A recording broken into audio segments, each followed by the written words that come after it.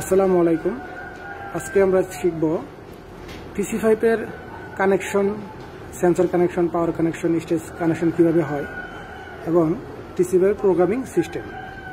ওকে, প্রথমে আমরা TC5 এর ভিতরটা দেখি। এইখানে এই যে সিরিয়ালে যে দেখানো আছে, এখানে আছে ইনসাইড সেন্সর, তিনটা সেন্সর ইউজ করা হয়েছে। আর এখানে আছে পাওয়ার কানেকশন, আর এগুলো যে দেখাচ্ছে এগুলো হলো স্টেজ। TC5 এর টোটাল 8টা স্টেজ। এর মধ্যে প্রথম স্টেজটা ইউজ হবে মিনিমাম ভেন্টিলেশন ফ্যানের জন্য, এবং 1 থেকে 7 পর্যন্ত হলো ফ্যান। আর 8 নম্বর স্টেজটা হবে কুলিং প্যাডের জন্য, এটা ম্যান্ডেটরি। আর এখানে আরেকটা পোর্ট আছে, এখানে ছোট করে পোর্ট আছে যেখানে আউটসাইড সেন্সর এবং হিউমিডিটি সেন্সর কানেকশন হবে। এই প্রজেক্টে নাই, এই জন্য এটা ফাঁকা আছে, ঠিক আছে, ওই যে কর্নারে। ওকে, আর এখানে আছে সিলেক্টর সুইচ। যদি লক আনলক, যদি আমরা আনলক চাই তাহলে এই 1 নম্বর এটাকে অফ আপ করে দেব। তারপর আছে ফারেনহাইট, সেলসিয়াস, আপনি যেটা চান সেই হিসাবে এটাকে 2 নম্বর সুইচটাকে অ্যাক্টিভ করবেন। ঠিক এরকম প্রত্যেকটা সুইচের মিনিং বলে দেওয়া আছে, কোন সুইচটা কি হিসেবে কাজ হবে। তো এখানে দেখেন 3 এবং 4, আমার 2 এবং 3 ইনসাইড সেন্সর যেহেতু অ্যাক্টিভ আছে, এই জন্য 3 এবং 4 উপরের দিকে অন করা আছে।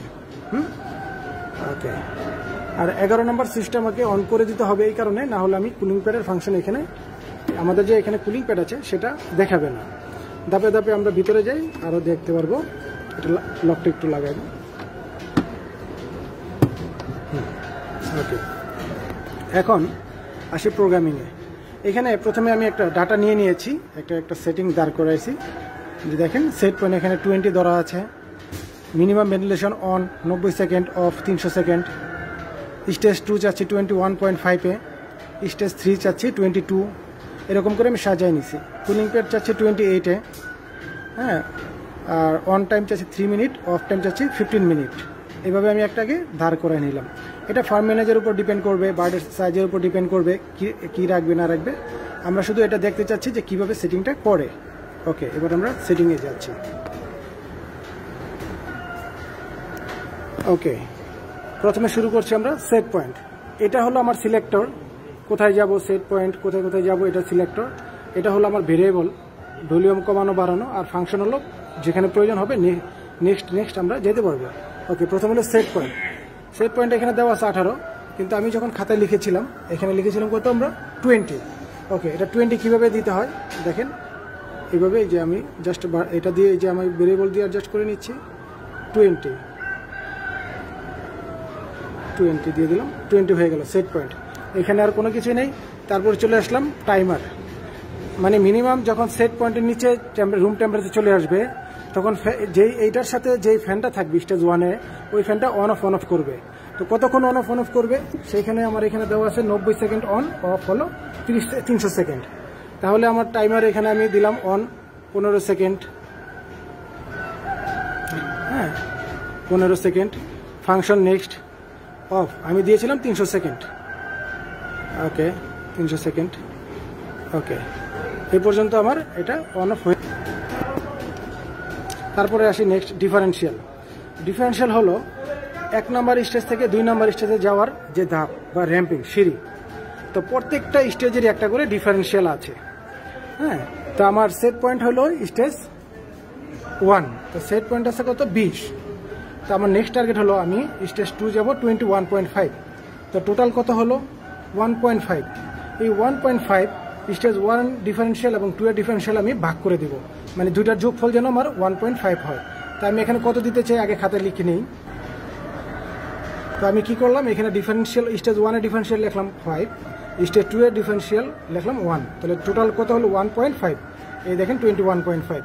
ওকে, এবার আমরা প্র্যাকটিক্যালি দেখি। ওকে, আমরা এখানে 0.3 আছে, আমি এটাকে 5 করে দিলাম, 5।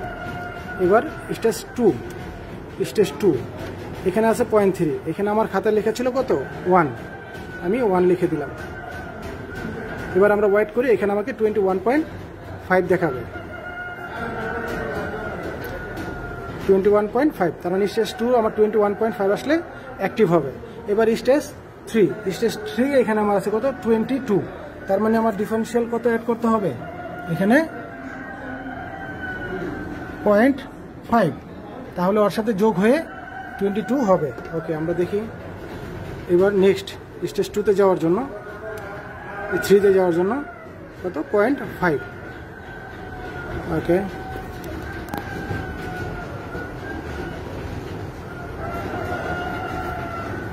$22 হয়ে গেল। ওকে, তারপরের স্টেজ 4 আমার আছে 23.5, তার মানে 22 এর সাথে কত 1.5 আমার ডিফারেন্সিয়াল অ্যাড করতে হবে। ওকে, তারপর এবারে এরকম নেক্সট 1.5, তাহলে আমার টার্গেট ছিল কত 23.5। ওকে, তারপরে আসেন আমার 24, তাহলে এখানে আমাকে কত দিতে হবে 0.5, তাহলে দুটার যোগফল 24 হবে। ওকে, এবার নেক্সট আমি গেলাম, যাওয়ার পরে এখানে আসছে কত 5, তাহলে আমি এটাকে 0.5 করে দিব, 0.5 করে দিলাম।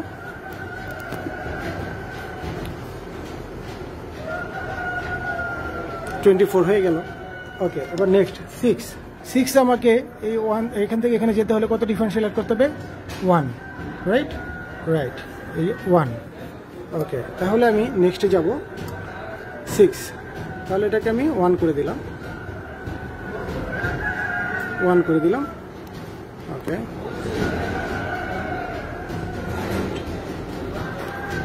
$25। ওকে, দেন 7 নাম্বার আমাকে 25 থেকে 26.155 যেতে হলে 1.5 অ্যাড করে দিলাম। ওকে, এবার আমরা প্র্যাকটিক্যালি দেখব 7, 1.5। আমরা এবার দেখি আমাকে ডিসপ্লে আমারও 26.5 দেখায় কিনা, 26.5।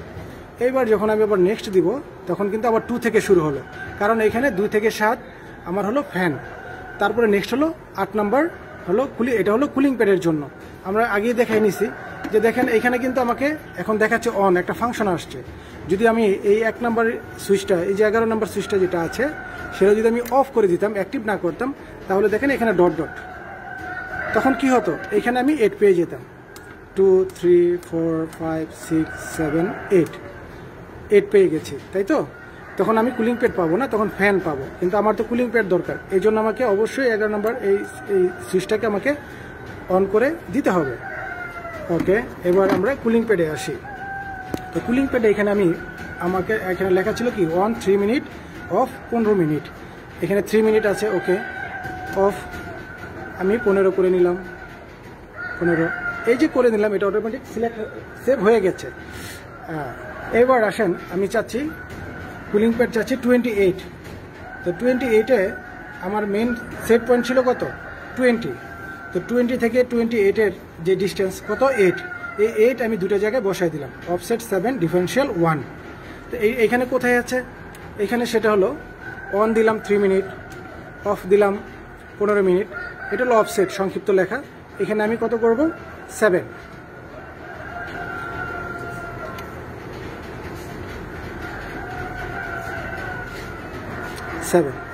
আর এরপরে ডিফারেন্সিয়াল আছে কত 1, 7 আর 1 8, আর আমার মেন সেট পয়েন্ট আছে 20, এই হলো 28, এইভাবে সেটিং আমরা করে নিলাম।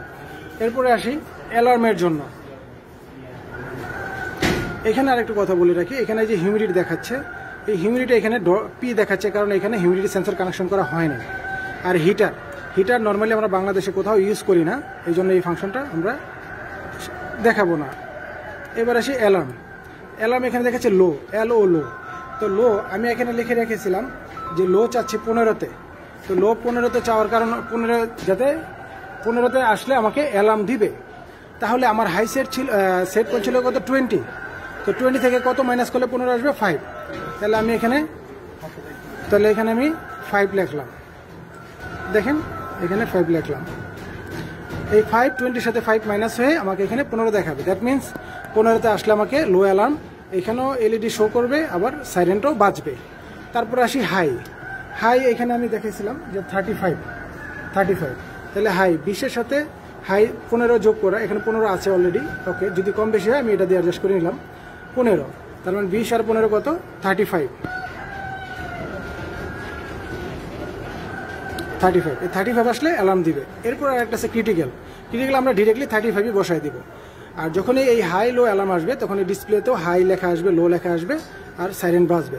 আউটসাইড সেন্সরটা জাস্ট এটা সেন্সর টেম্পারেচার দেখার জন্য এখানে কানেকশন করা হয় নাই। হ্যাঁ, পুরো প্রজেক্টে একটা সেটের জন্য করা হয়েছে, এই সেটটাতে করা হয় নাই। তো আউটসাইড শুধু আমাকে এখানে ডাটাটা দেখাবে। কানেকশনটা হবে এখানে G5 নামে একটা পোর্ট আছে, ওই যে 5 and G লেখা আছে, এই পোর্টে আমাকে আউটসাইড সেন্সরটা কানেকশন করতে হবে। তা এই হলো আমাদের TC5 কানেকশন প্রোগ্রামিং। আশা করি আপনারা সবাই উপকৃত হবেন। ফার্দার কোনো প্রবলেম, কোনো কিছু বেটার কোনো কিছু জানার জন্য ডিসক্রিপশনে লিঙ্ক দেওয়া আছে, এটার ম্যানুয়ালটা পেয়ে যাবেন, আমাকে কলও করতে পারেন। ধন্যবাদ সবাইকে। আসসালামু আলাইকুম।